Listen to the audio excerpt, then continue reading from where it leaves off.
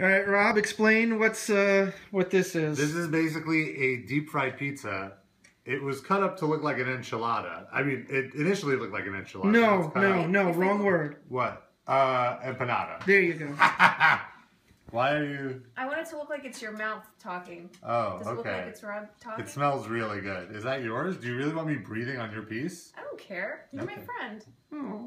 Just don't take a bite out of it. I want that. Let him chew it up and spit it into your mouth like a mama bird. Can we get that on tape? That would be great. No? So here is what it tastes. Oh, there's no. I'm gonna. No. You touched that one. That's your end. What? No. Darren's, because Darren's not here. All right, fair enough. You brought it. I guess you get the biggest piece. That's fair. It doesn't look especially saucy. Is it saucy? There's supposed to be sauce. It's sauce, ricotta, and sopressata. Oh, and mozzarella. Ooh, bueno. Oh, did you get some on your computer? No. Careful now. Jesus. Oh, you're ruining it. I'm getting the other one. All right.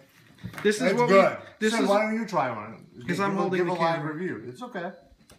You have 2 hands. Here, I'll hold the camera. No, it's fine. I got it. Oh, hello. It needs powdered sugar. Yeah, it's sort of, the outside tastes like a Zeppeli. Yeah.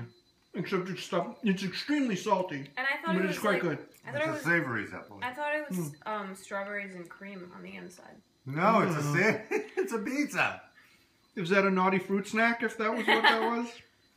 Call back to last week, you remember that, Rob? I think I coughed some crumbs onto your phone screen here. We should probably stop now. Say bye-bye.